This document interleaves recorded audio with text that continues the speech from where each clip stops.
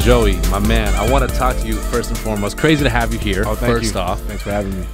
we were just talking before the podcast about just you know, time stamps and how people drift in and out of your life, and you know, because things remain constant, and all that, and how I was originally or semi-originally made aware of your situation and what you're about was through this Vice documentary, or this mini doc, if you will, what, 20 minutes, something like that. Yeah, about that. Yeah. Super cool. I hadn't seen what. So the story itself is very intriguing, and the intricacies about you going to, you know, trying out for the Raptors 905 and the Streetball and how they told it was cool, but the underlying emotion of it, in terms of just like, you showed a lot of vulnerability in that. That was sitting there at the dinner table, man. Like, that was like, I was like, wow. And that took me back. So how did Vice get in touch with you? How did that happen? Well, I'm a good friend of mine, actually, I grew up playing ball with, is now he does a lot of media stuff and did some stuff with Vice. And he pitched the idea to me, listen, why don't, you know, you've been doing a lot of things with street ball, pro ball, a lot of people know who you are and stuff. So let me pitch this thing to Vice. And actually came through. Damn. So that's how I got the opportunity for Vice. Yeah. And it's through basketball. It's all through ball. You know? Yeah. So you used to play with them or whatever? We used to play with them. Yeah, actually, we grew up with each other. We went to Mel Davis basketball camp. And and became really, really good friends. That's crazy. So when they came to you with the idea, was the idea to go that deep, or was it just to tell the story of Joey Haywood? I don't know. I didn't know what it was going to be. I think it was just a story for Joey Haywood, but I didn't know it was going to be like that. Even when my wife saw it, she was surprised. They went, oh shit! What did she think? You know, she just didn't think it was going to be like that. Let's keep it to that. Keep it to that, right? Yeah. But it showed a lot of emotion, the struggle. It was beautiful, right? And it just didn't show just one direction, right? It showed many different parts of basketball, emotion, like I said, and yeah, man, it was very. You know, it's funny because I didn't really watch it. I didn't really watch my Vice documentary. Actually, I cut it. Like when I watch it, I stop it to the point that dinner table. I just stop. But the other day, like about maybe 2 weeks ago, I watched it, man. No way. I actually, like, be honest with you, I cried. No way. Like, I cried. Bro, I got teary-eyed when I watched it too. 100%. 100,000%. I couldn't. That's why I said I've probably watched it 5-6 times. Yeah. Like full length. I watched it twice before tonight. Yeah. And it's just like, it's all they change the mood, and it's beautifully told. It is. Like, shout out to Vice. It is beautifully told, and the ups and the downs, and how they take the viewer through these different emotions, and how close you got, and all this stuff. And then it was just like, just this massive. It's just like in a movie where you just have this huge fucking drop. Yes. And just everything hits, and right before that, it's kind of like, they just build your character to a point, and then they just strip it down. Strip it down, man. Like naked, man. Just straight up naked. It's like, yeah. It was. You know what though? And it's funny. Let me tell you something. Not a lot of people watch the Vice documentary. I actually tried out in 2011. Oh no, 20. Was it right when when I left St. Mary's? I had one more year to go to St. Mary's University. I played it for 3 years. Right. But I had an opportunity to go back again. But my son, no, he was only 1 and 2 years old, so he was about 2. But we wouldn't make a lot of money because I was in school that time, and my wife said, "Listen, you go back to school. We need to make money because we got a kid, right?" So I was like, "You know what? I better go try for the pro route." Yeah. So in 2013, before I turned pro, I tried out for the D League, but it was a national tryout. So you had to go to, I think it was Kentucky during that time. I think it was in Kentucky. And I actually made it. I made it to the draft. So so they got scouts there, they got the teams there. They do like a combine, right? It's like a combine, yeah. You just do a couple drills and they put you in the games. Yeah. Right? And our team, we won. We're like 5-0 or something like that. We were killing teams. You cleaned house, yeah. Oh, we cleaned house. It was me and a guy named a guy named Ryan Anderson. Okay. Right? Sounds familiar, right? Right. Yeah. Okay. You played in the NBL, Canada. Okay, yeah. Right? And also with London Lightning. Yeah. And then he played in the D League, but we were in the same boat. Oh, I've seen Ryan play multiple times. I know who you're talking about. Yeah, so I got a call, say, listen, you're in the NBA D League draft. You played really well.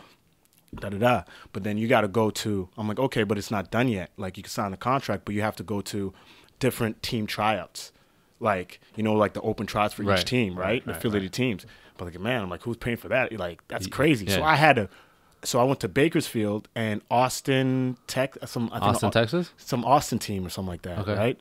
So I went there for those 2 tries, but the best try I had was in Bakersfield Jam, and they're really interested. Listen, we were really considering you, and I was killing that trial, and that trial was actually in Toronto because Bakersfield Jam was affiliated to Toronto Raptors during that time. Damn. And then oh, that's right. Yeah, right. Right. Yeah, that's so. And then they relocated to Mississauga. Is that right? Yes. I think they're in Mississauga they made now. a whole new team. Yeah, they made a whole new D-League team. Okay, so cool. before that, right? So, but that's the year there was the NBA lockout. Oh, shit. So all the guys that made it to the draft, including me, got pushed down to the drafts. That was the time that Jamal Tinsley came back. Damn. So a lot of those ex-NBA guys that came to the draft pushed all like guys like me, right, down. Yeah. So I'm like waiting, right? I'm at my in-laws' house, and we're watching the online D-League draft. My name didn't get called. I would think Bakersfield Jam was a team. Yeah. No. Damn. So I didn't get selected. So I was like, man, what the heck I'm going to do? Like, dude, you don't understand. Like, after that, I was like, what you didn't get it. Yeah. So I got a call from the Halifax Rainmen. Right. And the owner. NBL was like just started that year. That was the first year. Yeah. And like, listen, so what's going on with the D-League? Did you get on? He knew what it was. He knew it was up. Yeah. Right? Yeah. I was like, oh, no. I was like, listen, do you want to play for the Rainmen? I'm like, yeah, maybe. Yeah. I think that actually sounds pretty good because I ain't doing nothing right now, right? And I need to make money. And then so he's like, yeah, so you can, we really, really want you. We considering you. And the head coach was a guy named Pep Carlos. Okay. He was a head coach for the Mexican national team. And it's so funny because when I played for Trinidad national team, he was like sitting he was the next room over in the same hotel, and I spoke to him. Damn. So he was a head coach. Damn. So, you know, that's why the basketball's such a small world. So when I got on that year, it was actually, we did really, really, really good that year for the Rainmen. We made it to the finals. We lost to London Lightning. But that year it was sick. And I got Canadian Player of the Year. I was All-Star team captain. It was so great, man. It was like a great experience. And just learning from that coach, I learned so much, right? So then, so you played twice for them. You had 2 stints with them, correct? With Rainmen? Yeah. Yes, I did. And then you also went to the finals the second time. No? I went not the second time because they changed coaches. The coaches left. But when I went to Denmark, right, that year when I played at Denmark, it was that 1 year, and then I went to Iceland right after that. I left. I went back to the NBL for the Halifax Rainmen. Damn. And that's when we went to the finals because that same coach came back and coached that year and wanted me to come back. Got it. Okay. Yes. Crazy. Okay, so I got the timeline because I know you and I've been following you for this time. So for people, for our audience, obviously your audience is listening to this, they might already know. Yeah. But for our audience that doesn't know, let's bring it all the way back to the start where coming up high school playing here and then coming. I mean, you went to Langara right off the gate, right? High school, yes. So bring me through just briefly so I can get a little bit more like context in the head because you're 34 years old now, right? You've been at this for a minute, a long time, man, a long time. Yeah. I mean, that's a long time. Yeah. So came out the gate, went to Langara. Please fill us in from Langara? Where you were there, or even before that to now. Yeah. So basically, went to high school to McGee Secondary, which is Vancouver. Played high school ball there from grade 8 to grade 12.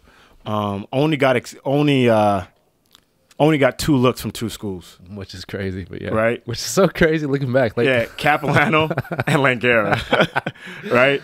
That year, I was averaging 30 points a game in high school. Right. And I played against Levon Kendall. He went to Kitsilano. Chris Porter. It was a power team. Dropped 34 on those guys. It was a good year for me. Bro, it's actually on your wiki. I don't know if you know that. In the wiki? That's literally on your Wikipedia. It's like you actually dropped 37 points in that. 37. Yeah. That game was a crazy game, man. Yeah. So, got offered to play at Capilano, but Capilano was way too far for me because of the North Van. I live in Vancouver. So Langara was the closest, is obvious. But that time, there was a coach called Novell Thomas. Okay. He was on the Canadian national team. Or no, was he Canadian national that year? Yeah, he was on the Canadian national team that year. So he had a lot of experience, right? And he's a guard too as well, right? Yeah, so you're perfect. And the assistant coach, I think, was Aaron Mitchell, STM. Yeah, I know Aaron Mitchell, yeah. Yeah, so he was assistant coach too as well. So the guys were so cool, right? It's like, okay, and it felt like home, right? Yeah. And they let me play my game, right? Yeah. But the Capilano coach too, Eberhardt, He wanted me to play my game. He was coaching Capilano Capilano during that time. Yeah, right. Damn, so so he really wanted me, but Okay, it was just too far, right? Way too far. But so I went there, and then but Novell Thomas left to play with Steve Nash. Yeah. Aaron Mitchell couldn't coach anymore, so they brought in Simon Dykstra as the head coach, and he coached Kitsilano that year for when I was going to high school. So he knew my game, knew how I played, right? So he kind of started me a little bit, then all of a sudden didn't play me that much because I was doing a little too flashy and all this other stuff, right? So I just left. I didn't take school serious, I just wanted to play ball. So I basically failed out of school. Damn. I passed 2 classes. I could have got back 1 class. I could have called the professor, say, hey, listen, I can do it, did a rewrite. But I was just. You wanted to hoop. Yeah. I wanted to hoop. I didn't want to go through that whole thing. So after that, I did street ball, man. So I was doing stuff with EA Sports during that time. Did the NBA street games. Touring. I went to Japan. I toured in Japan. I was on a street ball team. So hold up, what year is this? This was with the Japan stuff? Yeah. 2005. So set the scene for 2005, because 2005, that's a whole different climate. People don't understand what street ball was like back then. Oh, what was street ball like from that 2000 to even 2007, 2008? Man, that was like and1, man. And1 basically put the street ball game in the map. Yeah. And, watching and1 mixtape volume 1, 2, Skip to My Lou, then you see volume 3, Hot Sauce. So when I saw Skip to My Lou play, I was like, listen, volume 1, I was like, I want to be this guy. Yeah. So I mimicked everything that Skip to My Lou did. Everything. I even called myself at one point Skip to My Lou. I'm Skip to My Lou, man. Not gonna front. Not gonna front. Right? You know what I mean? I was like the bootleg Skip to My Lou, right? But yeah, they just changed the game globally, man. Globally, just off that tape. Yeah, that's Bree, see if you can pull that up in a couple seconds here. I wanna just for viewers so they can see what the hell that was like, because people don't even understand, man. Professional basketball and street basketball are not even the same sport. It's not. It's different, man. I don't know. It's different. It's not. I don't know. I don't know how to describe it. You can never put. Obviously, these guys are extremely talented, but they're talented in different ways. They're entertainers, right? Entertainers, man. And I love it because it gives avenues. You take a guy I don't know, the professor. Could this guy play professionally anywhere because of his height? Probably not. I don't know, right? But you put him in that setting, he's an international superstar. Right? But you know what though? Don't get me wrong, man. Professor, I'll tell you, he's nice. That man is nice. He be killing university top university guy, college guys. I don't doubt it. Oh man, doubt it. I don't and doubt people it. sleep on him because he's scrawny, little little white guy from Oregon. Yeah, no, this guy could hoop, man. See, this is crazy. So this is way back. Oh, this is way back. And when I first saw that clip right there, I was like, man, this. I love that you know that clip. Oh, big time, man. Oh, big time. Yeah. And just a nice, it's just this is an extra flair to the game, man. It's just making the game fun, right? Look at this, boom, with the crowd going crazy. When you hear that, the crowd going crazy, it's you want to do more. It's a different type of. Oh, a different type, man. It's hell yeah. It's crazy, man. So basically, and1 actually influenced me, but also some of the guys here too to put on the street ball team, like the Nautic mixtape. Damn. Right. So crazy. So so. Big ups to and1, big ups to Skip to My Lou and all the legends in New York. And totally.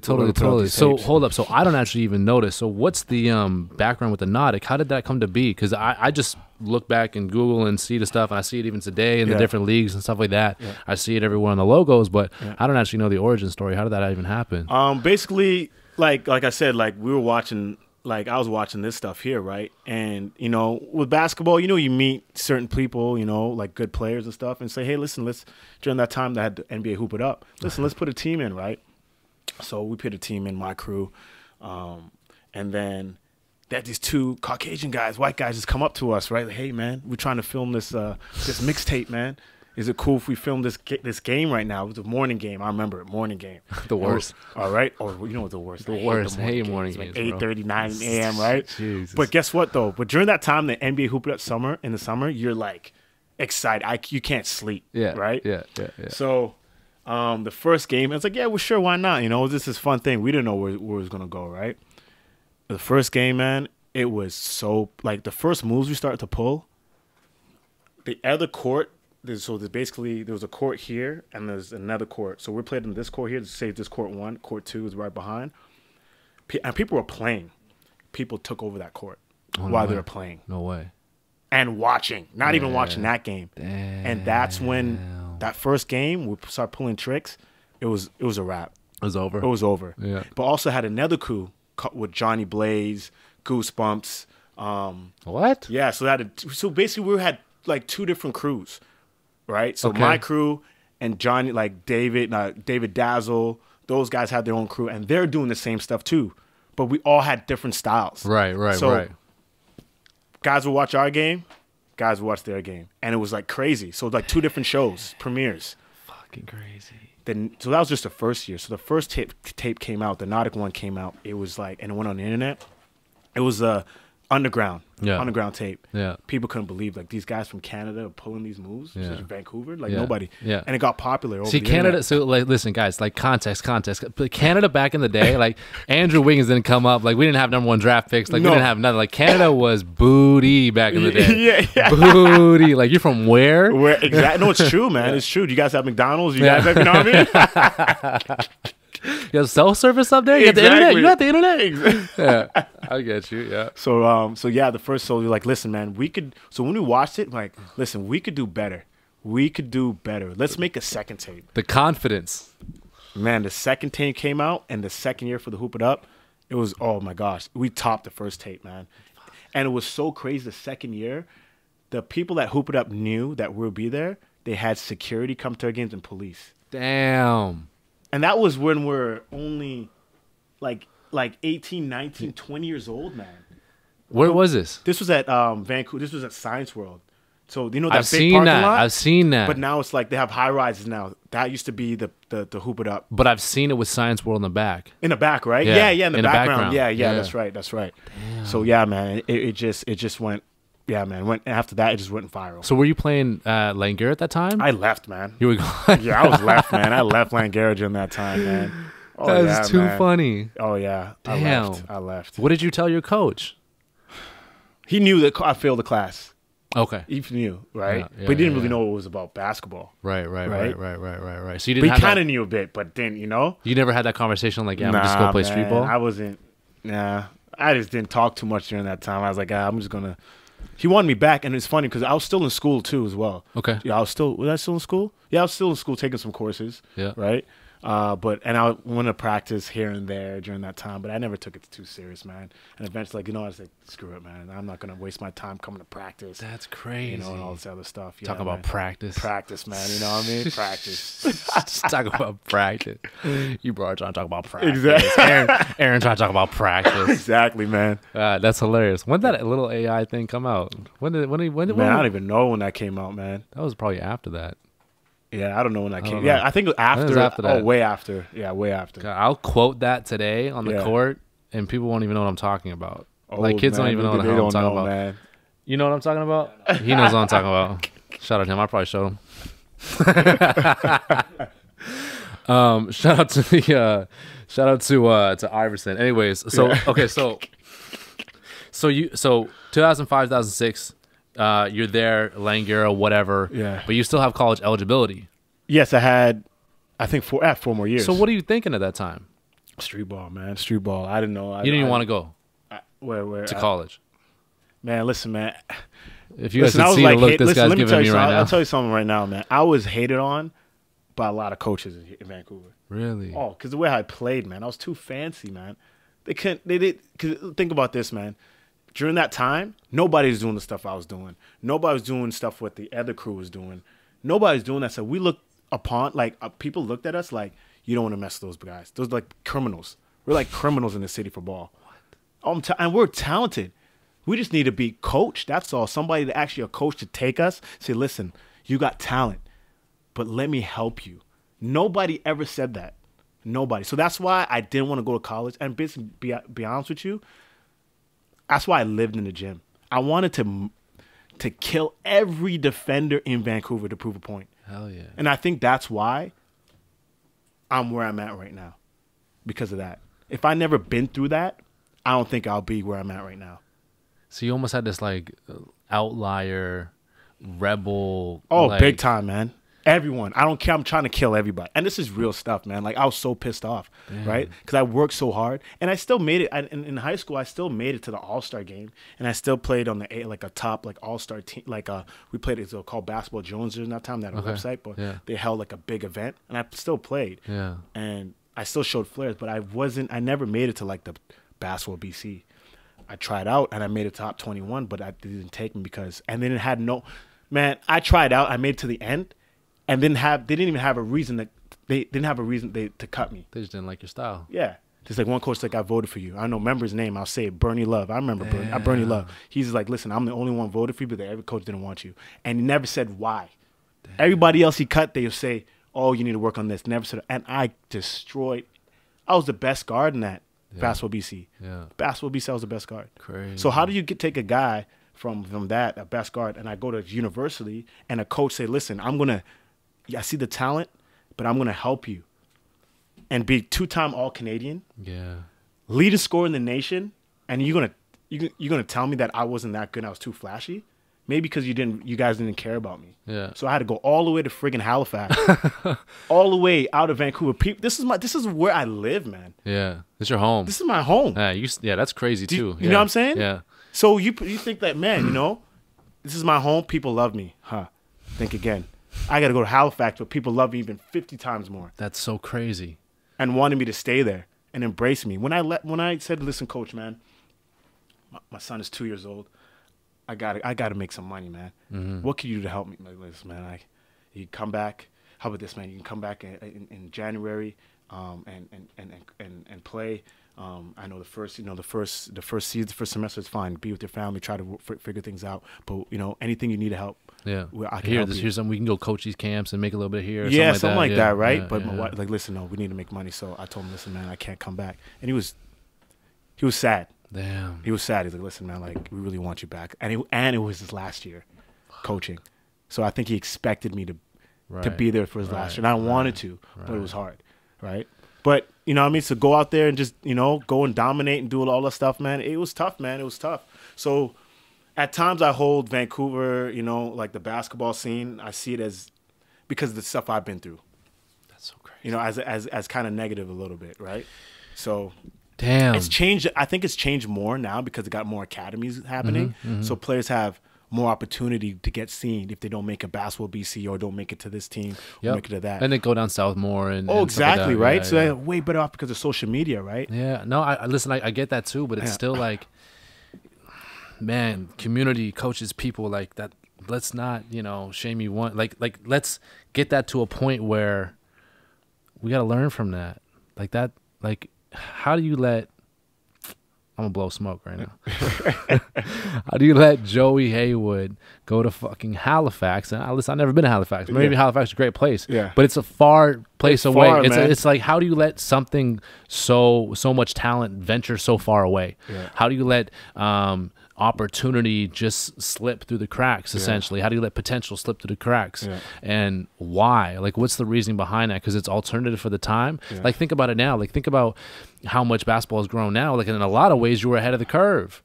Like, in a lot of ways, you were like 10 years ahead of the curve in terms of like what guys are actually doing today in the league. You're right, man. And that stuff wasn't traditional. See, basketball has grown, and you notice, and hoop heads, maybe the younger guys don't know this, but like, I had a very traditional coach as well, and it was just like, God bless him for what he was, but it's just like, it was very like big man orientated. Guard play was not what it is today. Oh, yes. Guard play was looked down upon. Like, we need to run everything through the post. You need to come off that. Yes. Feed the ball. Why are you dribbling? It's only a two. Listen, the only time you should ever dribble is just to get a better passing angle to go into the post. Exactly. Right? That wasn't necessarily understood. Yeah. So we need to let that be a lesson to us. So like, hey, if there's not, like, we have to take our own and keep them here and build upon it, right? That's like, there's a reason. I put this on my Instagram like 2 years ago, where I was just like, I was watching the BioSteel All-Canadian game. Oh, the one in Toronto. It's in Toronto. Yeah. And it's supposed to be all Canada, right? All Canadian. Mm-hmm. And I'm like, Miguel Tomley was playing in it. He's the only BC player. And I put it up. I was like, coaches, there's a reason why there is one BC player and 14 ones from Ontario. There might have been one from out east or something like that. Man. Like, I agree. What's like, let's just look at this for what it is and say, like, okay, there's a problem here. Like, there's a reason why we're not breeding up, because we have athletes. You know, we have athletes. Oh, we man. got size. We got athleticism. What's the missing link? What are we doing wrong here? And it's so crazy to hear you say that from 10 years prior, 15 years prior. That's like, how are we still? That was in 2017, I think, when I said it. And it's the same thing in 2019. I guarantee. Same thing, man. What do we got to change here? Man, I personally think the way how we train players, the way how we coach, we have to hold players more accountable. I think guys got to play outdoors, man. I don't care. You got to play outside. Yes. You have to have that swag, like that cockiness a little bit. That dirt, man. That dirt, you know? like literally that dirt. You know? gotta have like those the little cuts. Yeah, little cuts, man. Yeah. You gotta know, because that knows, okay, if I got that cut, man, I'll be dribbling for a long time. Like I'll be outside balling. Yeah, and you start getting it just on the one finger, then you start getting it. If you get it on your pinky, then you're really starting to. You know? Oh no, it's true, man. Yeah. It's true. Like all that stuff, man. You know, I think these young guys got to play against adults. Yeah. Because I've played against adults almost all my life. Yeah. And like, if I couldn't play in the game because I was young, I made sure I was on the sideline working my butt off to get in the game. But that's not happening, because you know why? I think really it's too much, and which is great, gives a lot of players options, and I wish I had that, but it's too many AAU teams. There's too many traveling teams, right? It's just too much. Okay. You got to let these guys play, man. Yeah. Now I don't even see a lot of these young kids coming to open gyms anymore. I don't even know where they're at. That's crazy too. That's so crazy too. I know. I literally know. So if you're in gyms in the Lower Mainland, and open gyms are just times when rec centers just have open gym or whatever, or like even at secondary schools and stuff like that. I remember it would be packed. Like an open gym is an event. An open gym is an event, yeah, right? you go there to, okay, I'm trying to hoop. Like I'm trying to work on something. Like get shots up, or you're trying to play or whatever it is, or like exactly. And it would get to a point, or at least in my recollection, I don't know, again, there's a little bit of a generation gap, but in my recollection, it was just like you would go there and you were either trying to get shots up, or you were trying to play. True. Or you were going there to do to be in the gym because that would attract people to the gym, right? So you start getting audiences in the gym, and that's how a lot of the street ball or whatever, and just the playing ones, trying to embarrass kids. Oh, exactly, man. And that's like that's hype. Like that is like the best feeling in the world. That's the best feeling in the world. Exactly, man. Like if you're in grade 11 or grade 12 and you go to the gym and you play ones with buddy from science class or whatever, and you drop them 3-4 times. Oh man, people girls go crazy. It's like it's the best. I don't know. It's the best feeling, man. It's a good feeling. I don't see that. Myself coaching high school here in BC, given on the island, it's still like if I go after school, and like a lot of the times there'll be like an hour and a half, 90 minutes right after school until like maybe volleyball's in the gym or something like that, and I'll go there and it's empty. It's empty, man. I don't know. Like back in the day, when I was playing, growing like in the gym when I was like in high school, even after high school, 2021, man, those gyms would be packed. Yeah, you couldn't. Man. Yeah. It'll be packed, and guys are going at each other, man. And this is not no joke. People going at each other and going hard at each other, man. So nowadays, like you said, like I work at Edmonds Community Center part-time. Sometime now, recently, I've been there every Thursdays after I do my basketball clinic. Barely any kids there in the gym. Just only got the core kids, the 1 or 2 kids, Yeah. That's about it, man. There's not many of these kids. Oh, I'm tired. Or I just had practice. Man, after practice, man, I'm still working on my game, man. I'm still working on my game. But it wasn't even like, for a lot of kids, it wasn't even like, I'm there because I have to be there, or I'm there because my mom hasn't come pick me up yet. It was there because this is where I want to be. No, it's true. This is the spot I want to be. And I love the game. Like I don't want to be home. I don't want to be at his house or her house. Like this is it. Exactly. Yeah, man. Crazy. Yeah, and a lot of kids would say, "Hey, listen, I had practice," or after school, or I have to go to practice, or I have another game, an AAU game. So they kind of lose that skill development, that playing against adults. It's just that time, especially the summertime. Yeah. Summertime, man, it's like, man, Kitts Beach. Yeah. We're coming down to the beach and ball on Friday. Sure. And I know the time, Saturday after 12:31. Yeah. But you want to be there at 12:31 because you want to be there early to get it, Yeah. to get the right guys, to play. I got you. Right? Saturday and Sunday. Hell yeah. Prime time days, man. You know what I mean? So Yeah, cultures change. It has changed. It really has changed. But you know what? Things go in waves, man. We don't know how this will go. I mean, on the macro scale, basketball's come a long way, man. It has. Basketball come a long way, especially in Canada here too. Yes, so, it has. It has. But you know, with that, especially in Toronto and out east and stuff like that. Yeah. But with that same breath, it's like, well, you know, how far has basketball really come? You know, in Vancouver. See, we say Canada, but. We think about Toronto, right? I know. You know what I mean? Yeah, we don't think about the West Coast. The West Coast hasn't really come a long way. A lot of these guys in the West Coast, Miguel Tom, he's sick. He's a good player, and I play against him. Yeah. And here in terms, I make sure, man, when I play against Miguel Tomley, I make sure I play hard on him. For sure. And I go at him 110%. For sure. And that's my job as a basketball player, right? Right, especially where I'm at. Like I gotta show this guy, man. Yeah, like, I can't back down, right? Yeah. I gotta show. Listen, man, you're not done yet, man. You gotta keep working on your game. Yeah. And every time I go at him, he knows that, but it's good. It's gonna benefit him. Fuck yeah. But now he's dropping. I'm not saying because of me. No, for right? sure. Yeah. You know what I'm saying? He just had 60 the other day. 60 the other day. Yeah. So, but he's putting work in the gym. No, for he's sure. He's putting work, and he's a great, talented player. But he has to keep it up, man. He has to keep it up. That humbling, right? You gotta stay That's humble, humbling, man. right? That's one of the things I still love is like guys coming back to old high school gyms, guys like yourself. Yeah. And do you remember who Calvin Westbrook is? Calvin Westbrook, man. That sounds so familiar. Calvin Westbrook played for Vanier in 2006. He had the scoring title for BC in high school for like, I think he might actually still have it. He played senior in grade 9, 10, GP 11, Vanier? 12. GP Vanier. He played for Larry Street. Yeah, anyways, he was a monster. He's like...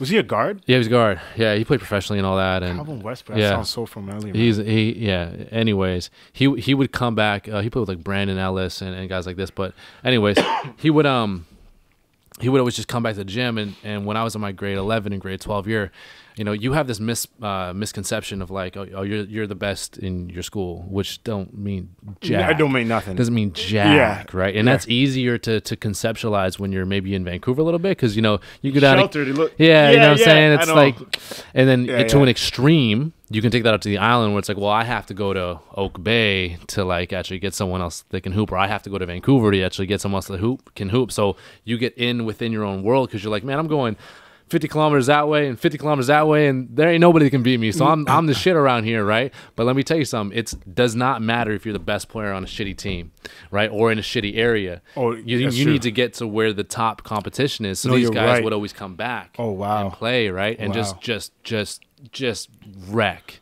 But like, that's what they have to do. You wouldn't right? score a point. That's crazy. You wouldn't score a point. Like these guys would be just coming off a professional season or something like that, and you're just some hotshot little 11th grader, and you're like, I'm dropping 30. Yeah. And you come back and you, all right, oh, you got a game. Oh, who's the best in here? Oh, this person's the best in here. All right, let's play ones. Yeah. All right, let's go to 9. You know, I'll get 1 point. That's sick, man. You know, and I think that's why I personally think maybe that's why the ball in Victoria is actually better than Vancouver. It's more aggressive. That's a statement. Because when I first saw you, I saw you play, I was like, you're not from here. I could tell. It's a different style, Yeah, because every time when you go to the rack, you're going and hitting somebody and making sure, you know, they get a little contact. Mm-hmm.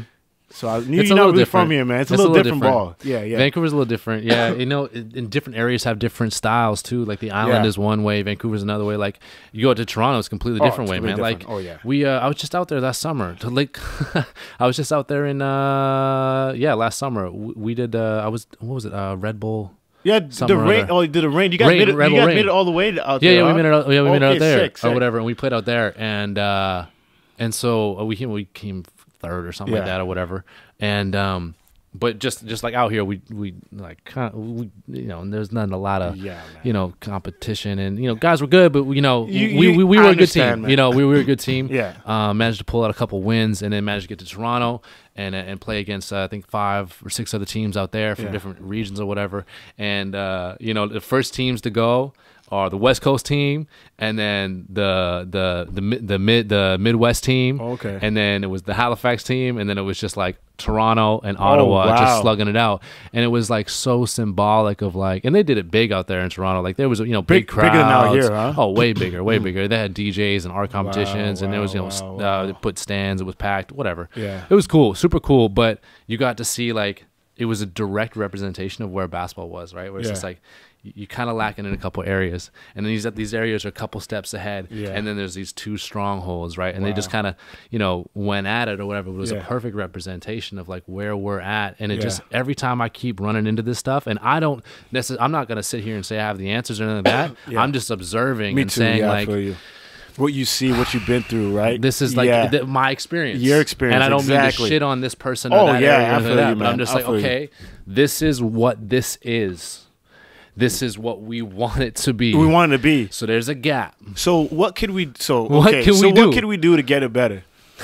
That's the question. I don't know. And I think it's got to do, like, if my personal thesis on it is just got to do with ego, man. I honestly see these, and I'm not from here, so I'll talk a little shit. Yeah, go ahead, go ahead. It's just like, you'll see different areas or different clubs or different schools not really fuck with other areas. I agree, man. So it's just like, if you're from North Van, I'm not gonna go down to, I'm playing Surrey. Why would I play in Surrey? Hell no. I'm just gonna play these guys over here in North Van. Or if I'm from Burnaby, I'm not gonna play these guys over on the West Side or whatever it may be. And that just to me is like, from coming from the island, I would go up to Campbell River or wherever, to Victoria or Nanaimo or wherever the players were. It didn't matter if it was a 2-hour, 3-hour drive. It was just like, there's the people around me aren't doing it for me at my level, so I need to go. And it wasn't about I feel like players today have this like feeling of like, oh, if I go over there, then I don't know if the I don't know. Yeah, I don't know. Yeah, so and I it's have just to like, stick here. I know. I feel you, man. So to bring the conversation back, because that was a tangent and a half, you have adapted to that like crazy. So how did you develop that? Okay, I'm not getting love here in Vancouver. Yeah. Now I'm going to Halifax, or they're showing me love over in China. Let me just go over there. Yeah. That most people don't do that. Most people don't have that little tick with the like, hey, I don't care. Like, let's go anywhere. Yeah. Let's go jump into the abyss and see if it works out. How'd you get like that? Because I love the game, man. I think that's for the reason. I love the game, and if people want me to be certain places and accept me, I'm gonna go there and give it 110%. Hell yeah! And I think that's what it is, right? So yeah, I think that's what it is, and I just like doing new stuff. I don't like staying on the same old stuff. I like trying new stuff. I like going different places, right? So that's the reason. One of the reasons why. So then, how do you convey that feeling of just loving the game and just kind of being fearless and just going for new opportunities? How do you convey that to, say, I mean, because you're coaching all the time, how do you convey that to, a 10th grader that's like, I'm the best over here at Edmonds, but I don't really want to venture all the way over there to Mount Pleasant or Creekside and go play the guys over there? How do you convey and coach that? I think, by telling kids, just telling them my experience, right, and where I've been and how I developed as a player. But also, how could I say it? Also, I just had it in my head, man. I just lost it. Happens all the time, man. We're getting up there in age. Yeah, man. That's how you're gonna grow as a player. Yeah. Just tell them that. That's how you're gonna grow. But you stay in one area all your life. Glass ceiling. You're not gonna learn. Mm-hmm. You're not gonna learn from the culture or somebody's experience, right? And you're not gonna add it to your game. Mm-hmm. So I think me going to China, going to Halifax, going to these different places, Indonesia, Japan, I brought all that into my basketball game, but also my knowledge as well, and that's why I think that's why I'm here. Yeah, man, you're so going different cultured. Places, man. You're so cultured. Like, it's like you don't play like I mean, to say this in a derogatory way, but you don't play like a Vancouver guy. No. Like, you don't play like you're from Vancouver at all. No, not at all. And people hit me up on the DM me, hey man, can you train me? Like, I just talked to my wife, train me. I'm like, dude, you're from the States, man. So, I'm like, boo, why these people keep on hitting me up saying, come train me, and they're from the States? Like, because you don't play like her. I was like, oh, maybe I guess you're right. Yeah, I guess you're right. What area do you think you really play like? I got an idea in my head, but where do you think like you really play like you're from? I like New York, I think. Yeah, man. That's all I'm gonna say. East Coast style. East Coast grungy. Go at them. Man. Yeah, quick little fast twitch movements and stuff like that. East Coast, man. Mm-hmm. East Coast. Yeah, definitely East Coast. Because you don't have like the West Coast is more like that kind of like smooth, swaggy, kind of like a little bit more melodic and stuff like that. Versus like the East Coast is just kind of like, I'm gonna rip your damn head off. Yeah, I'm gonna rip it off, man. Right? Rucker Park style, right? Yeah, there's too much that skip to my loop, man. Right? Yeah, for sure. Yeah, Rucker Park is different, man. Yeah. Rucker Park. Oh man, I just remember back in the day, or not even back in the day, like 2013, 2013 or 2014 watching Kevin Durant just rip it out up there for like he went for like I don't know 60 or something like that. Yeah, the Rucker, yeah. That was crazy. Yeah, and yeah. just like seeing him getting rushed like that Yeah, and stuff man. like that. We Yeah. don't see that here. I don't know. I've never actually witnessed a situation like that. Like in a street ball sense. Like I see it when like, you know, someone wins a provincial tournament, they rush the court and stuff like that. I've never seen it out here. So it's just like speaks to the culture a little bit. You know what though? Let me tell you something. I think I it's funny because I played. Was it last week? I played it with the police officers, the transit police. They go around and play against night hoops teams and stuff like that. So like they needed extra players, so I played. So I played at Trout Lake Community Center. Sweet. And there's the big Filipino community there that play there. Yeah. Dude, they're going crazy, man. Yeah. Like I felt like I was in Asia, man. Sweet. They're going through every, oh my God, oh, crazy. They're going nuts. So they have that culture here. Yeah. But it just needs to somehow, it's just in pockets, man. But bro, you know what I mean? That's you're gonna say that because you're you. That is true. Because you're you. Okay. That is true. That is you're true. you. Though. Okay. That This is not true. gonna happen in other places. Yeah, right. that This is true. one place is gonna happen is where the fuck you're playing. Yeah, So like that's true. relax. That is People true, aren't gonna though. drop That people is like true, you know what I'm though. saying. Like That come is on. true. I just wish that we had more like guys like back in the day I had my crew. Yeah. But some of those guys they're not playing as much because, not just age but also they have jobs, right? Jobs and doing other things. So, right. So it's harder now. It's hard to say, listen, man. Like if I want to start something, like a street ball thing, like who do I get? Yeah. Who do I get? Yeah. It's like, man, just think of myself. Yeah. Yeah. Right? There's So only it's like hard, 1-2 man. guys. Yeah. So that's why I think too I go to China and Asia and all these other places because there's more guys like me out there. Yeah, bro. You know? I feel you. So what made you there's so many times when you just could have like pivoted slightly and gone a different route away from basketball. Like Easily, man. There's so many little ways you can branch off and choose a different path, but you just continue to just pound the rock essentially and just like continue to not give up and have that perseverance, man. When you're in that place, where you're like, I don't know if this is the move. I got kids, I got a wife. Man. Yeah, yes. What pulls you out of that? What's the thought pattern there that gets you out of that? I made it this far, man. And I don't want no regrets when I'm 80, 70. Oh man, I should have continued. Should have played. I should have done that. Should have went to China. Yeah. Damn. I think that's what it is. I look in the future. Like I'm sorry if I can't see myself in the future. I'm not like that, man. Yeah. But you know what I'm talking about though, right? I see Yeah. myself, sitting down, at an older age, saying that I just don't want any regrets. And me saying that I'm saying that to myself. I should have done that, man. I should have stuck in the game a little longer. I should have done that. No, man. Damn. I'm trying to go, keep going, man. So that's easy for you to say now because you're at a point like here I am fucking blowing smoke again. It's But like okay, you're man. at a point that like you're internationally recognized as, Canada's best street baller and one of the best street ballers in the world, period. Up there with, Professor and Bone Collector and Hot Sauce and all these guys, right? Yeah. You're at that pinnacle level. So when you say and you're in a spot where you can just go and tour in China or tour in the Philippines or have these business opportunities essentially. Yeah. So then what's next? Like where can you go from here? Like you did your thing professionally. You chose a street ball route, and now you're touring everywhere. Like how do you go? Where do you go from there? What's the next step when you're like? Because as basketball players, as athletes, we're always like, okay, I'm here now. I want to go here. I'm here now. I want to go here. And you've played that way. But I mean, bro, you've played with the best. You play with NBA guys. You've done all this stuff. Your resume is huge. How do you take a next step? Where do you go, man? I think the next step now, I got my merchandise, man. So it's a business thing. That. Yeah. So it's a business thing. Yeah, I'm really, and it's a new beast. It's not easy, man. All right. I mean, it's fly. Oh man, the stuff is sick. It's sick, man. They did a good job. So I collaborated with Handle Soul. His name is Han Chow. He's like one of the top street balls, probably the top influencer right now in China. And he has his own. He started with his own clothing line called Handle Soul. Okay. And he went from Handle Soul to District 6. And then, so I met up with him 2 years ago in China. So he's been watching me play since the Nautic days and loves the Nautic and stuff like that. So we met up.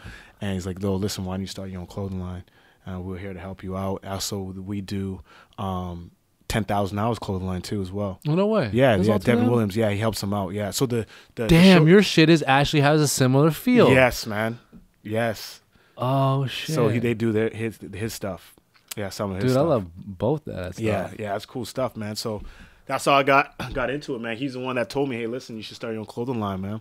Damn. So I watch him a lot, what he does, and he's a good businessman. Yo, he's great, man. So I watch him, and I learned a lot of stuff, and it's just a new beast now because now it's about business now.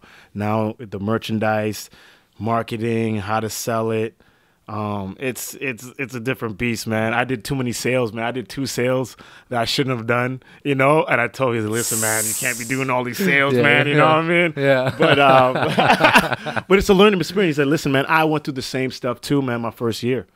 So, but it's doing well. The clothing line is doing really well, man. I'm getting about it launched in November. And it's done well, man. I made over $1,000 in November, man, and It's getting bigger and bigger. Slaves kind of slowed down at Christmas time, there you go, right there. Exactly, right there. Superfly. Yeah, man. So that's the actually Grizzly colorway, because the Vancouver Grizzlies colorway. Who designed all the stuff?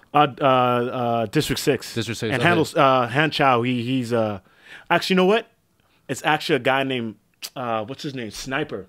Sweet. Sniper is the designer, but Han Chow is more like the image guy. Yeah. So listen, this is what I have, and he's like, okay, I got you. I know what you're talking about. Yeah. So Sniper also does Devin Williams stuff, and I got the winter line coming out. I got a new headband coming out pretty soon. Oh yeah. So you guys could the people that view this, you could check it out on my Instagram. We'll link to that in the show notes for sure. Yeah, man. Super crazy. So now it's less about. Are you gonna just continue to tour? You got to continue to tour. Oh, I'm definitely going to continue to tour. Like, you got a couple years left, right? I got more than a couple years, man. Now. I got more. You can go for a while. I can. And I think that the reason why, because you know what? Even the new Bandits team, the CEBL team, the coach hit me up and actually wants me to play. Oh, you're going to go back to that route? I don't think I told him, listen, man, this is what it is, man. Like I got a lot of tours, I got a lot of stuff happening. It has to be worthwhile. Yeah. Right? So we'll see. We'll see. Because I'm still competitive too. I'm competitive as hell. I like playing pro ball. Yeah, right? for sure. And, so you never know. But I think I'm going to lean to more of this route because I could last longer. Yeah, right. No, it makes sense, but I don't know. I've seen you go, man. I've seen you go, man. Especially like when you're playing, in the NBL and the playoffs and stuff. I see it as different. Or even when you played, because a lot of people don't know, man. You represented Canada, the William Jones Cup. So like that's a different. I've seen you play a lot of times, and there's a different fire in your eyes when you're playing on that stage and you're playing those arenas. Yeah, man. It's a different beast, and it's so crazy to see your like game change and morph, and you're looking at pick and roll angles and stuff. Dude, and man, you're a different and I player. sucked at when I went to Denmark, I sucked at the pick and roll. Actually, that was okay, but when I went to Denmark, it actually made me like an expert in pick and roll. Yeah, because that's all they really did was Denmark pick and roll, bam, bam, bam. Then you got to kick it out. If you don't got it, you kick it out to the corners or swing one more to the guy coming on top. Yeah. So I learned a lot, man. Bro, first thing I heard. I would always pick and roll, and I was like, pick and roll is a 2-man game. First thing they said, pick and roll is a 5-man game. It is, because you gotta. Oh, when you come off that screen, you gotta look. Okay, here, the roller. How's the help side D coming? Help side. Oh man, everything. Swing one more. Oh man, there's the gap right there. He's gonna shoot that. Can 45. I go in a little more deep? Yeah. Oh. Do I need to hold on to my handle here? Do I need to loop around? Because if I loop around, then the help side's going to come on that side. I can hit the corner right there. Big time. And then reposition right there. That's all out of pick and roll. Pick and roll is a 5-man game. And I was like, what? Because I was like, the first thing he said, how many options are there out of a pick and roll? I'm like, well, I mean, there's really just 3. You know what I'm saying? He's like, no. It's unlimited, man, bro. It's honestly unlimited. Like, you want to, like, do you keep your dribble? Like, it's so crazy. It's crazy, dude. Anyways, super crazy.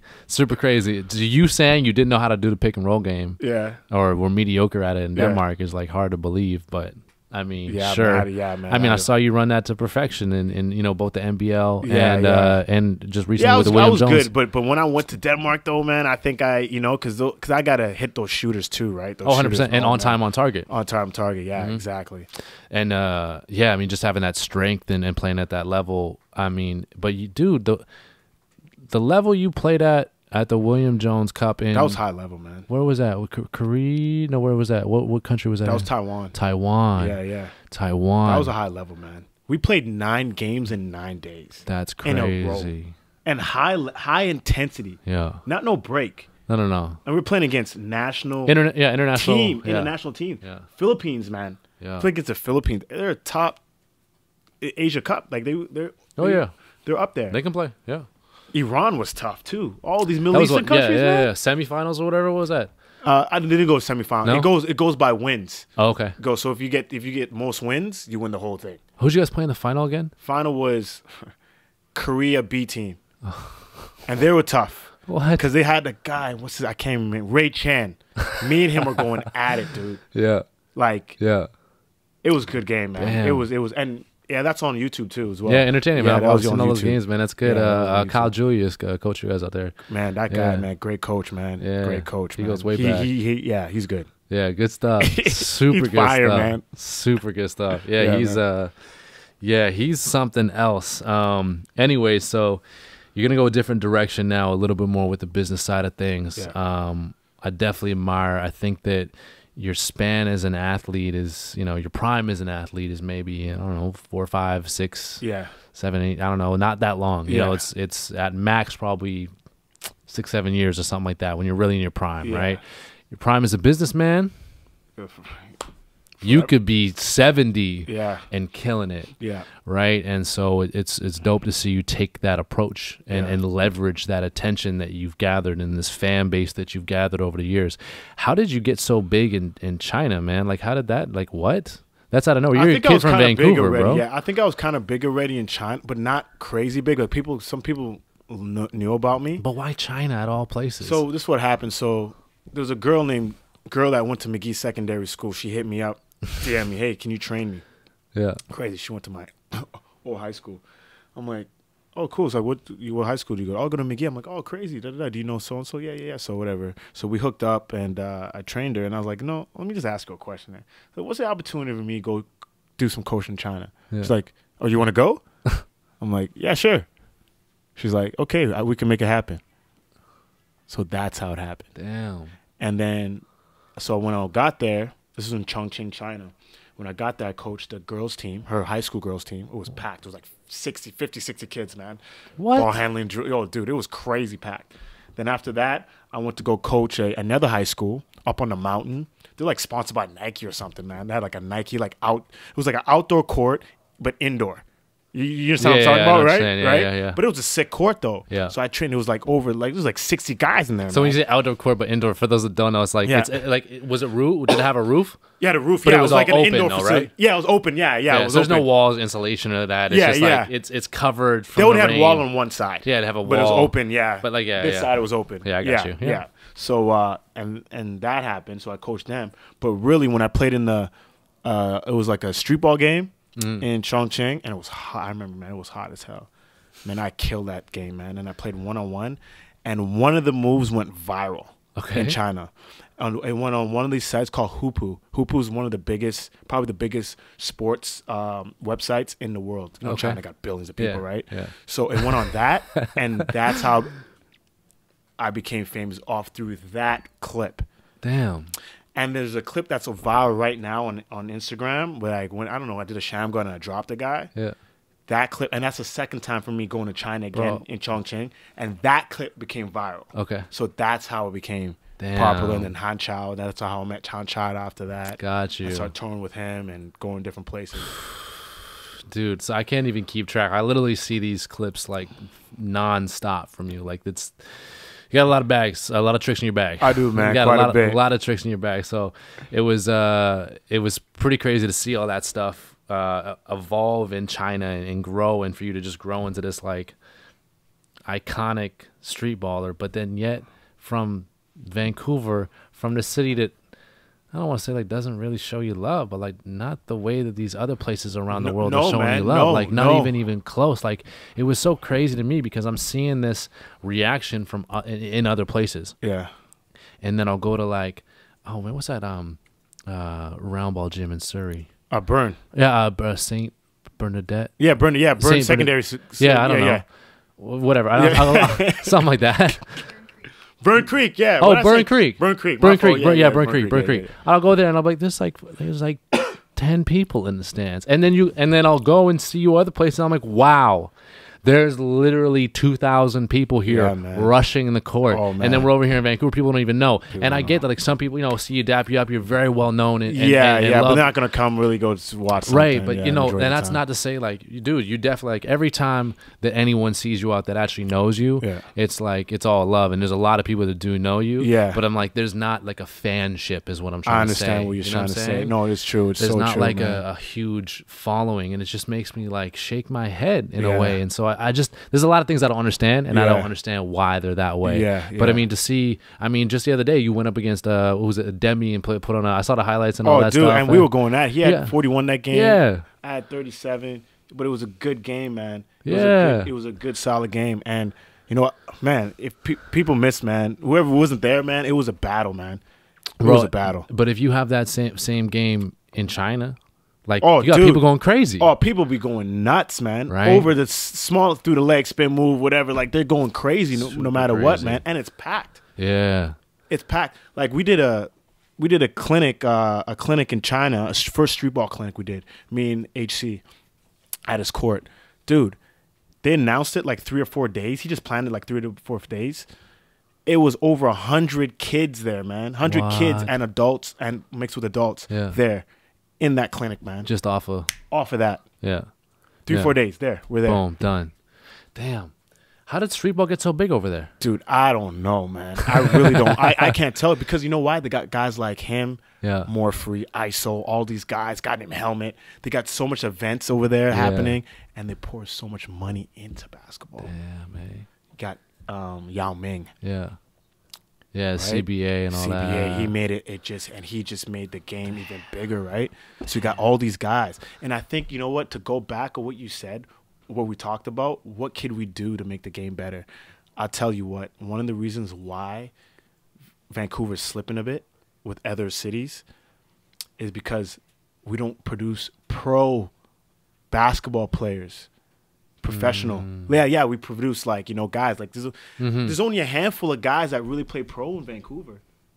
If you really think about it, there's not that many. Maybe 10. I can probably think of really, if you really think about it, who really played pro? 7? Not that many. Not that many. If you think about it, if you look at Toronto, comparatively, it's not even close. See, that's the problem, and we don't come back. The guys that go play somewhere from here need to come back and hold a camp. And the clinic to show these kids, listen, if you want to play professional NBA, and overseas, NBL, overseas, whatever, this is what we have to do.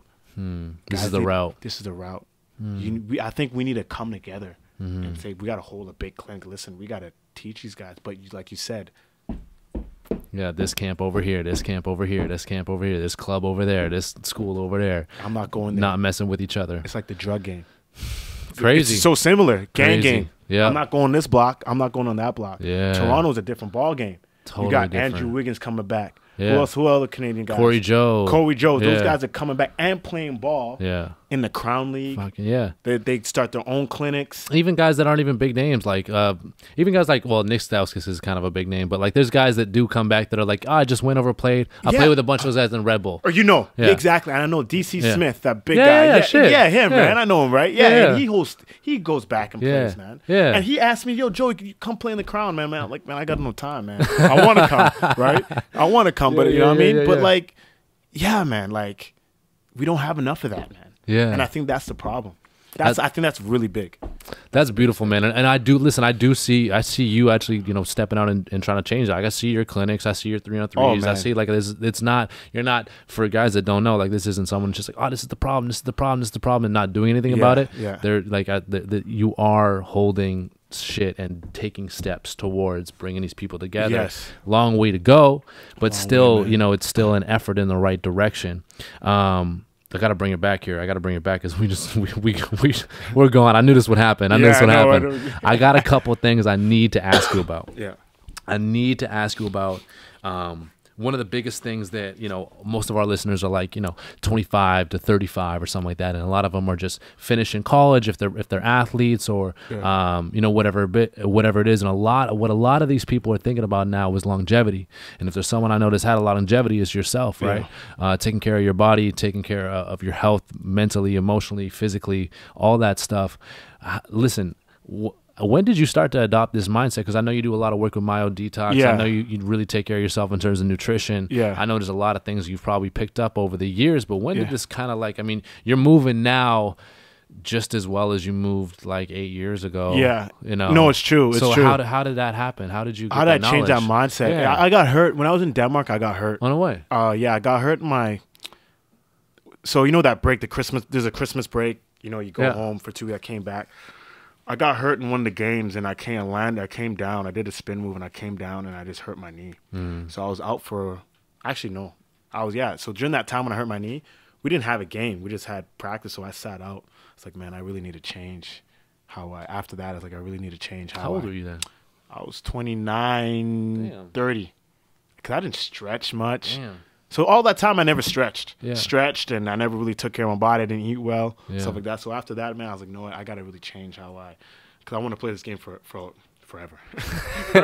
You want to be 40 out there. You want to be 50 out there. Exactly, right? Sure, I want to play this game for a long time. Hell yeah. So that's what happened, man. That's what it's like, listen, I got to stretch more. I got to eat a little bit better. I got to work out more. I never hit the weights, man. No, I just relied on, not much, man. I wasn't consistent. You know, I just relied on my talent. I just played ball. I was in the gym working hard, and I think I like doing this, bro. The weights, I hate weights, man. I hate it. Still today, I hate it, man. And plus I don't lift a lot of weights now. I do a lot of mod detox stuff for sure. Yeah, movement, flexibility. Because I'm a tight guy. Because I'm really quick and fast. That's how you move. My muscles get tight really quick, so I got to maintain doing all that stuff, and it really helped me out a lot. Hell yeah, helped me out a lot. Man. Shout out to everybody out there for sure. I still get aches and pains. Don't get me wrong. I ain't Superman. You know what I mean? But you know, I know how to take care of things, man. Totally. I know how to take care of things. I know because you've been through injuries. You go and see Myo Detox, seeing other physios and stuff like that. You learn, you pick up on a lot of stuff. Definitely do. Yeah, you got to pay attention to all of it for sure. It's so key. Yeah, you have like you're very fast twitch. You're very, very fast twitch, right? Your game is very fast twitch. Very fast twitch. So, I mean, I've obviously gone and had those conversations or whatever, and just like expanding your muscle range, and you know, God, what does he always say? It's like a car. Like a car. Oh that's yeah, what he said. Yeah. Like a Honda. Did you say like Honda? He said Hyundai. Hyundai. Yeah, that's right. Yeah. He's like, yo, you can either be a Hyundai that's got like a really souped up engine, but it's still a Hyundai, right? Now, do you want to be a Ferrari? Because if you want to, expand your muscle range and be a Ferrari, then you got to change a couple of things, or whatever, right? Load patterns and launch patterns. And stuff like that. Yeah, load and launch. Yes. Yeah, it's super crazy. But it's crazy though. It makes you think like, dang, like I'm in these positions and I could do that, but it's like it's hard at the same time. Bro, could you dunk back in the day? Yeah, man, I could have dunked, man. I just never did it often, man. I saw you throw down one, like, I don't know, when I saw you throw down like not too long ago, and I was like, shit, Joey can still get up there. Yeah, man, I just don't do it, man. Because the knees, man, the knees. Damn. I want to play this game for a long time. I don't want to be just dunking like crazy. Damn, man. super crazy. Yeah, super crazy. Yeah. But nothing, no windmills or nothing like that. Just basic. Yeah, dunks, no, I man. see you. I see you out there for sure. Yeah. So you're 34 years old now. You've been going at it for so long. Again, on the longevity tip. How do you continue to just get up? Like as an athlete, it's tough. Get up, continue get to the gym, continue get to the gym, continue get to the gym. Years after years after years after years after years. Some guys are like, oh, it's my 3rd year in college and it's just tough for me to get to the gym. And I'm thinking about you, man. I'm like, God damn, this guy's been playing pro for 10 years or whatever it may be. And this guy is still getting to the gym, getting to the gym, getting to the gym. How do you still get to the damn gym? Mindset, man. I feel like I could accomplish more. There's some stuff left in the tank. There's actually a lot, not some. There's a lot of things I still have to do, I think, for my basketball journey. Damn. And I want to not just, I want to improve as a player, mentally, physically, whatever, but also impact. Yeah. Impact a lot of people. I want to grow this game as much as I can. Right, I already have all these followers on Instagram. I can't stop, man. Yeah. I can't. Yeah. If I stop, it's a waste of time. I started my clothing line. Stop that. It's a waste of time. Yeah. Why did I even start? Yeah. I already have all this stuff that can be potentially good money-wise in the future, in the next 2 years or 3 years, whatever. Like I said, it could be an opportunity that could go. So I can go really big at something go viral. Like, I don't know. I can't stop. But dude, see, that's one thing. That's on the career, on the legacy, on the business side. But like, I literally still see you in the gym, like doing fucking crossovers. I'd still do it, man. It's just a love of the game, man. Like you're like literally in there, like just drilling simple between, stuff, behind, like very simple stuff. And I'm like, I just feel like it always get better. That's the thing. I feel like it always get better, man. I don't care if I'm 34, 35, 40, 41, 42. I could always be a better player. I could always be better. Hell yeah. Right? Hell yeah. Just like anything, man. You could always be better, man, at anything, man. Like I don't know, if you're not good reader or whatever, you could always be better, man. Keep reading. Yeah. You could always learn something. Like, I'm here, I'm learning something about you, about myself, about your business, about that could always help me, but also help you. You see what I'm saying? I get we're what both you're helping each other, right? Yeah, you're curious. You're always curious. Yeah, I'm always curious, okay? Man, that's pretty cool. Like, I didn't even know you're doing this stuff, man. Yeah. So I saw it on Instagram. So I'm like, hey, hold up. I had to pull up.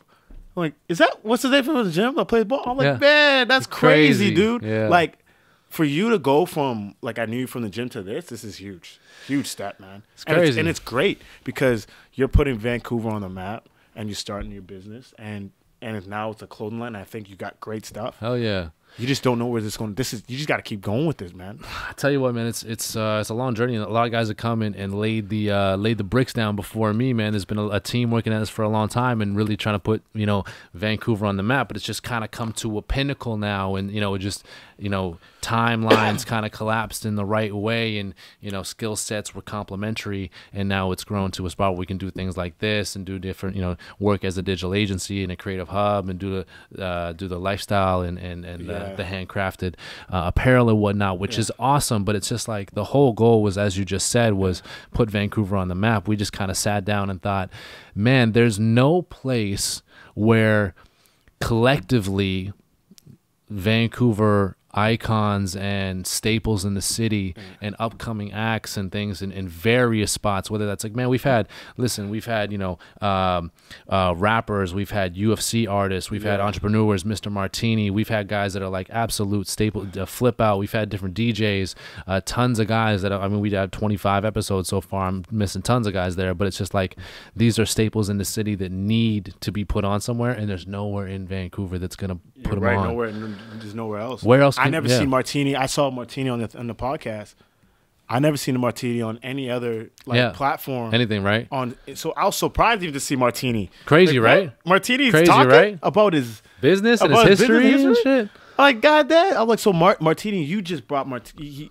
He came out of his shell. Like, I don't 100%. know. Like, I've known Martini for a long 100%. time, but it's like, man, that's so good that Martini's here. Yeah. Because people to see where he took Van City from dip to this.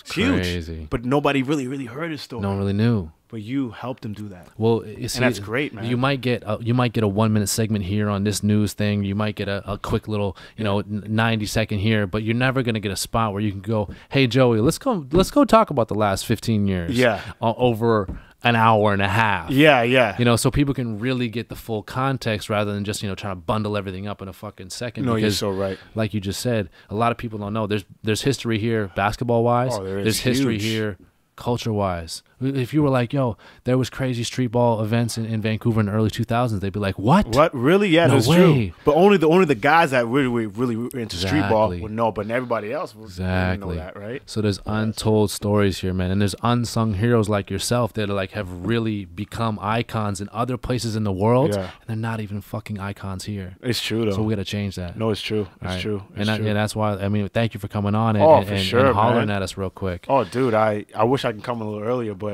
man, some time. It's all good. It's all good. Great. Listen, man, it doesn't have to stop here.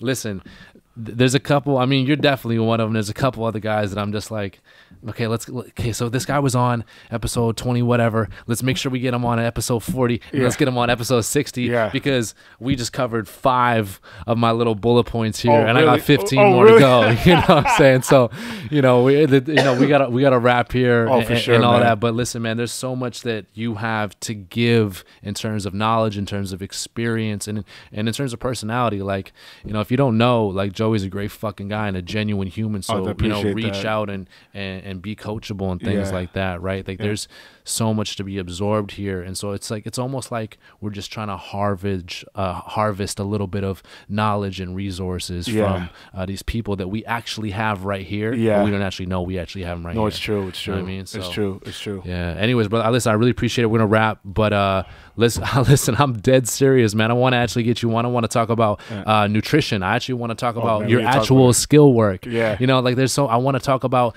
how you've actually transitioned yourself on the court from being a pro player to being a street baller and going back and forth. And there's so many different things we could take, and we could go for hours, man. But, you know, it's a great little teaser right here. I say teaser's about like an hour and a half, 2 hours right now, for real. But, I know. So we can get you right here at King Handles. Yes. Oh, my God, 124. Dude. My God. It's going up, man. Damn. So every day and a half, for maybe 2 to 3 days, I get 1,000 followers. Damn. Yeah. Yeah. Damn. Yeah. So I'm learning how to what content, what to put up, what not to put up. Just learning the game a little bit, man. Definitely. You know, this is all a learning curve, man. All this stuff, man, is like, okay, what works, what doesn't work, what people are gonna, go on and chat. You know what I mean? Super cool. That's you busting guys around ball. Oh yeah, it is round ball. As per team King Handles, man. Killing as you guys just took home the trophy. Yeah. For sure. The headband, I like it. Yeah, that's a new headband coming out, man. It'll be coming out mid-March. Pre-order's going to start March 1st. Hell yeah. Yeah. So people can get at you on Instagram. I'm sure you're on YouTube. YouTube channel, and what else? Twitter too, but I'm not on Twitter too much. Got you. But more Instagram and YouTube. Hell yeah. We can get the merch. We can just link through there, or how do we get the merch? Just go King Handles merch right there. King Handles merch right there. And you go to kinghandles.com if you want to purchase your the King Handles merchandise. Bam, bam. Yeah, man. Hell yeah, brother. I really appreciate the time, man. And also, too, I'm coming out once a week. I'll be doing starting this Sunday at 2:30 p.m. I'm starting a Twitch account. I already opened it up. Oh, shit. So, ball handling workouts for an hour and a bit. Hell yeah. Just showing people how to, handle the rock. Wow. And it's free. Come on once a week. Show people how to ball. Shout out to you getting on the new waves and tech and all this stuff. And that's on tap too for basketball. Crazy. There's nobody really doing that, so I'm gonna try to kill that game on the Twitch. Exploring and killing the digital side. Yeah, man. My guy, man. Yeah, man. Hey, man. I'm happy to see you prosper. I can't wait to see what you do in the next 10 years. I think the next 10 years is going to be better than the last 10 years, man. I think so, man. If you're, I got to stay healthy, man. Yeah, man, for sure. Yeah, but you just making this pivot to the business side, yeah, you know? It's going to be crazy. And I can't wait to see it and just to, help share your story and share your experiences. And you got a lot to give, man. And thanks, man. I'm happy that you're ready and available to give it and pass it on, because that's huge, man. Big time. Anyways, man, I appreciate you. Thanks for the opportunity, but for real, man, this is great, man. All right, guys. Thanks, y'all. That's a wrap. All right.